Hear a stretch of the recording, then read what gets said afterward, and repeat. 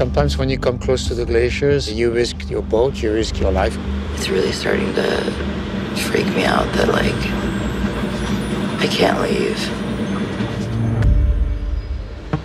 This is Julia. I'm 24 years old. I'm a filmmaker. The seas are rising. We all know that, but how do we know that? Who's the soothsayer spilling the beans on this existential threat? Well, it's my dad. Hey, I found him. My dad is Eric Rignot. He's one of the world's foremost glaciologists. He spends his life on vast oceans, in a tiny boat hundreds of miles from help, being battered by storms and dodging icebergs. Why? Because the melting of Earth's ancient glaciers could spell the end of the world, and he needs to work out just how much trouble humanity is in. His latest mission is to Greenland to study some of the hardest to reach glaciers in the world, and I'm going with him. What did Ian say when you told him you were bringing your daughter on the trip? Oh, he told me, has your daughter done that before? I said, no. He said, you're crazy. I said, no, I don't think so. That's the fishing boat. I'm not helping at all because I have too much stuff to carry, but he's gonna take us to the small boat on this boat, and then we get on the bigger boat. And if my dad asks me why I'm in a bad mood one more fucking time, or calls me my sister's name, I think I'll just stay. There's dogs, though. Finally aboard the Ari Moana, I meet the team for the first time. Kim and Florent, the two deckhands, and Nolwenn, the captain and my dad's co-researcher. Si j'ai envie de vomir. J'ai juste besoin que ta tête soit au-dessus du bord. Comme ça. Ça sert à rien, on se fait comme ça. The plan is to survey at least 10 glaciers in northwest Greenland over the span of 10 days. The most crucial part of the journey will be measuring the Humboldt Glacier, which has never been done before, as it's fraught with sea ice and very hard to get to. We had to go through some icebergs. If one starts toppling over, it's not good. It's always a little bit of a balance between what we want to do for our science objectives and what is safe for the boat and the people on board. So we finally made it on the boat. One of the bedrooms sleeps 2 people. It's one person here, one person here. Okay, let's go figure out the toilets. You unlock it. What did you do? I think the challenge is going to not only be to not get seasick, but also privacy. It's really tight in here. It's a boat for 4 and we're 5. Also, I don't know what the fuck I'm doing, so I'm definitely gonna get in people's way. Glaciologists like my dad study how glaciers and ice caps transform in response to climate change. They then analyze how the movement and melting of this ice in turn influences our climate. We have one big mighty glacier, 120 kilometers wide. That's the Humboldt. This glacier is important because it's one of the big potential contributors to sea level rise. It's been retreating quite rapidly in the last decade. We're not exactly sure why. First glacier of the trip, Baudouin Glacier. There's actually 2 waterfalls, one there and one further down, which they say happens, but apparently they haven't seen so many at this one before. My dad was literally dancing up and down when we got close to it. And he's just in a way better mood, you know? It's not just some ice for him. Nolwenn told me that the sun's not going to set. And I thought we'd at least get like a couple hours of nighttime. But it's 9:30 right now, and it looks like it might as well be 3 p.m.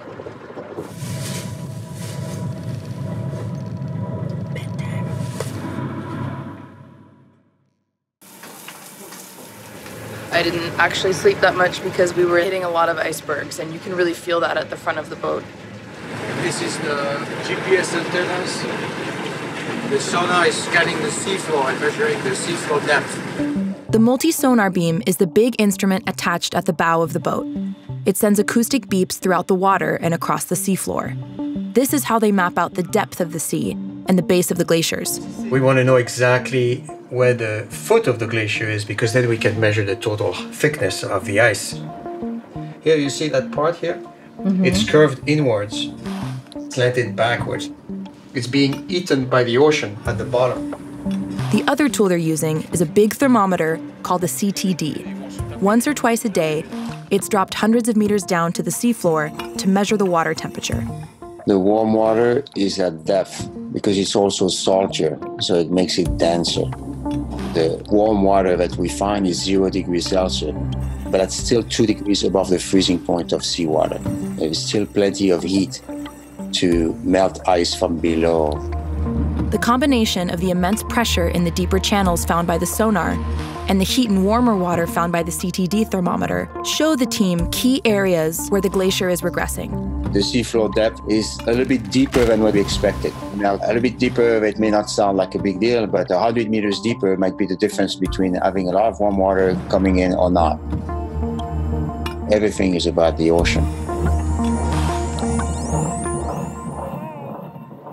Nolan and my dad keep exclaiming how warm the water is. Apparently this is swimsuit weather. I feel like I've been on this boat for a week. It's been 30 hours.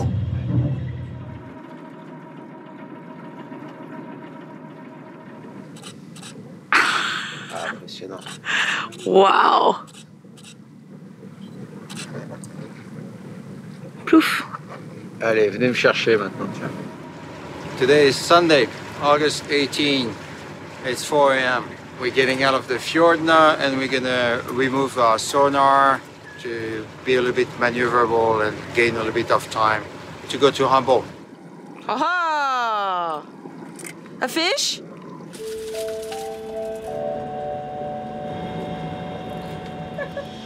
Mais c'est vrai qu'il faut avoir beaucoup de patience sur les bateaux. Mais tu trouves pas qu'il est patient, lui? Non, pas trop, non. Non? I'm starting to lose my zen. Doing the dishes was like really nice today because I was just alone for 10 minutes. Sleeping in 4-hour shifts, waking up for 2 hours sometime in the middle of the night. It's really starting to freak me out that like I can't leave. It's a challenge being in this place and feeling like sometimes a little bit the boredom and the routine and stuff. Well, it's like an escape. It's like being on a spaceship. You don't impose anything on this place. They impose on you. My dad has been coming to Greenland for over 20 years, but this will be his first time seeing Humboldt up close in person. We finally make it through Kane Basin and meet the glacier that's been commanding his attention for years. Goodbye, Jack. I'll never let go. We're here to measure Humboldt's depth and its erosion, the rate of which, combined with its neighboring Petermann Glacier, could cause 0.5 meter in global sea level rise. There are 3 main gates for Greenland to melt very quickly, and Humboldt is one of them. The warm water in front of Humboldt was not coming from Baffin Bay, but we think it's coming from the north now. This means that this is less exposed to warm water than I thought. My dad's discovery that the water comes from the north means it takes longer for it to reach Humboldt, and it loses a lot of its heat before coming into contact with the glacier. But still, Humboldt, the biggest glacier in Greenland, is retreating by about 600 meters a year.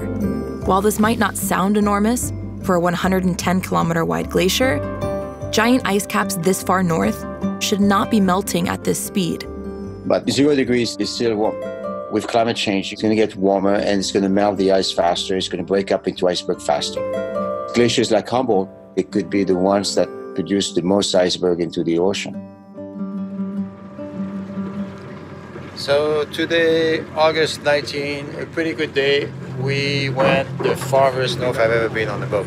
I think we've achieved a lot on Humboldt, but it was not easy. That's sea ice.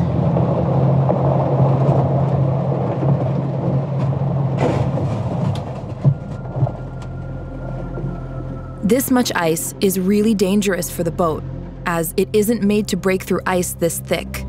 With no one around for hundreds of miles and no radio signal to get help if we get stuck, we had to advance cautiously. And here you see that the boat has to advance in crash ice. A lot of that ice comes from icebergs that disintegrated completely We had a little bit of wind and swell against us that slowed the boat, and some of us were not feeling good. Storm is coming. It should be here tonight, so we're going to finish this up at 35, 40 to 50 knots wind. That's the kind of wind where you just don't want to be at sea because it's a safety issue. So what my dad's tone of voice does not convey is just how freaking terrifying and life-threatening a storm like this can be. Captain Nolwenn announced we needed to head south immediately. Otherwise, there was no way we'd make it back to our base in time. We tied everything down and proceeded full speed ahead into the storm. I just took 2 motion sickness pills because it's really starting to get crazy, so. Seasickness is a discomfort that can last for days. We tried motion sickness pills and anti-nausea patches, but even they couldn't prevent the compulsive vomiting and headaches, even for a veteran like my dad. I knew the crew was worried too because they remained silent throughout the 30-hour nightmare.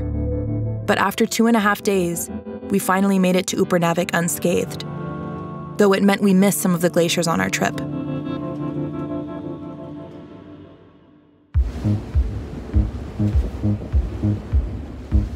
I wish we had done a little bit more, but we had some bad weather, so we have to accept that. But the main goal was Humboldt, and we did Humboldt. We do this work in Greenland because we want to understand how things work and project it better. From what we found, we're going to be able to evaluate the risk of this sector a lot better. This summer's hot weather caused a record melt across Greenland. According to the National Snow and Ice Data Center, 90% of the surface of Greenland's ice sheet melted between July 30th and August 2nd, 2019. An estimated 55 billion tons of ice melted into the ocean during this time. It's hard to fathom the scale of the effect these glaciers will have on our collective future, but the findings from this trip will help scientists globally with their climate change projections. We only have one planet. Us scientists who can solve the problem, we can only point it out and just say, oh guys, if we don't do something, it will be even worse. We want to understand how the system works and help the models do better projections so we can better prepare society for what's really going to happen. All these projections are very conservative. From what I've seen in the past 20, 30 years, things are moving much faster. I'm not going to save the world, that would be pretentious. I'm just doing my job. Well, that's fun. I wouldn't do it if it was not fun.